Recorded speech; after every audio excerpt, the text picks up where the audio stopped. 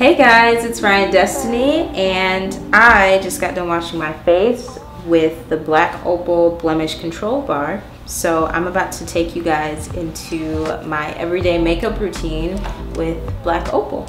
So to start out, this is the serum by Black Opal. It's Brightening and Plumping Skin Serum, and it just helps, you know, plump up my skin and still making it vibrant, not making it too oily, but still making it moisturized. We got the primer.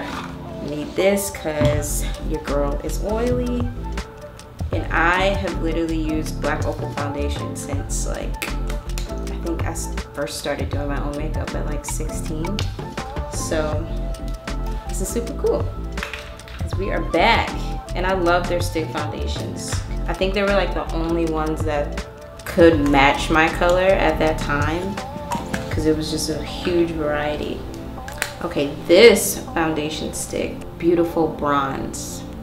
I have such a weird skin tone. Just trying to find them before, it was like a very ashy undertone, I think, and it just would be, I don't know, very pale. Like I said, I need something that sort of seeps into my skin too, and just, you know, it's a team effort. I need them to work as a team. I'm going to go into a concealer. Usually for my everyday makeup, I like doing something that's not too light. I just want it to look more natural, but still, you know, a little something. That's why I love Black Opal. I also like using this concealer to shape my brows. I really love liquid foundations because of how like subtle, I don't know, it just looks like skin. You see that? It just looks like skin. To contour, I'm gonna be using the stick foundation in Suede Mocha. Ooh, that's pretty. So this is Black Opal Soft Velvet Finishing Powder, and this is medium. I like when powders have a warm like tint to it because it's the worst when you're about to take like a picture or something and the flash goes on and then it's just like you see all that white underneath the eye. We don't want that. I'm not the best at eyeshadow, but I'm great at doing the same thing over and over again, so we're gonna do that.